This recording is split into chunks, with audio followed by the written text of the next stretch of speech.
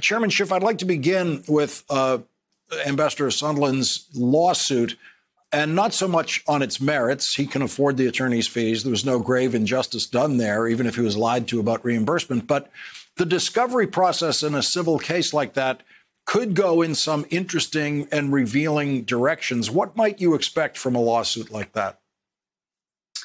Well, first of all, these guys all deserve each other, Lawrence. Gordon Sondland testified in the deposition to one thing, and then he claimed to have a improvement of recollection. And then he gave the testimony you just excerpted there, admitting openly there was a quid pro quo.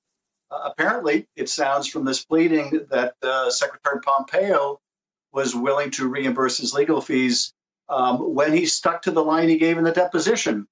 But when he testified during the open hearings and basically said everybody was in the loop and showed emails and other messages to Pompeo showing that Pompeo was in on this scheme, apparently that and his unwillingness to resign after the trial led to Pompeo saying, I'm not going to reimburse your fees anymore. The litigation, I guess, will depend on what the basis is for their failure to reimburse him. If they claim that Sondland was acting on his own, that he was some free radical, then Sondland might be able to get discovered to show, no, he was actually working with Rudy Giuliani, who was working with Mike Pompeo, and they were all in the loop. So it's possible he could get discovery about what Pompeo was involved in, what he knew, and Giuliani. But my guess is he just wants to get paid, and he's looking for a settlement where he can get some money out of it. The Pompeo angle here exposes him to being subpoenaed to testify in a deposition under oath. That would mean Mike Pompeo under oath for the first time being forced to answer questions about any of this. Well, that's right. And of course, that could be very interesting because those documents that he did share demonstrate that Pompeo was very much in on this. And of course, Mike Pompeo was listening in on that call between Donald Trump and President Zelensky, in which he was trying to strong-arm the leader of Ukraine to help investigate the Bidens. So there's a lot we still don't know about this story. We don't know about, for example, the role of Mike Pence, who was also in the loop. And Pompeo would undoubtedly know about what the former vice president was aware of. So, yes, there could be some very interesting things come out in discovery, which gives Pompeo at least a good incentive to try to settle this and pay Gordon Sondland to go away. And what was your reaction to what we learned in the newly unredacted, well, we, the public, learned in these newly unredacted documents about Paul Manafort dealing with the Mueller investigation and the ways he kept lying to them about Konstantin Kilimnik?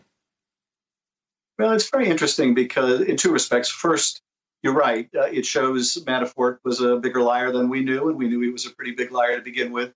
But it also shows the degree of collusion between the campaign chairman for Donald Trump and Russian intelligence.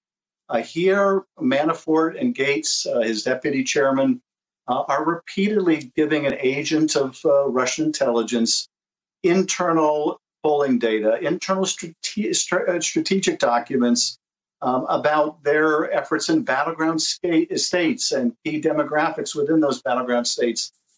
So, this is going on while the Russians are doing a secret social media operation to help the Trump campaign. And so it's hard to find something more graphic than that in terms of collusion between the Trump campaign and the Russians and the same Russian intelligence that's working on the social media campaign. But what's also interesting about it is this is now the second federal judge in ordering these things to be unredacted who has essentially said Bill Barr was misleading the country by saying there was no evidence of collusion, misleading the country by saying that he was compelled to conclude that you could not indict the president on obstruction. And the judge is also saying that essentially Barr has been dishonest with the court about what that memo is about. It's not about just deliberations. Apparently, it's about spin. And it's for that reason, because it's about how do they spin this pre-decision, this predetermination that they weren't going to indict the president no matter what. How do they spin that that's not something that can be concealed from the public. So it's interesting at many levels.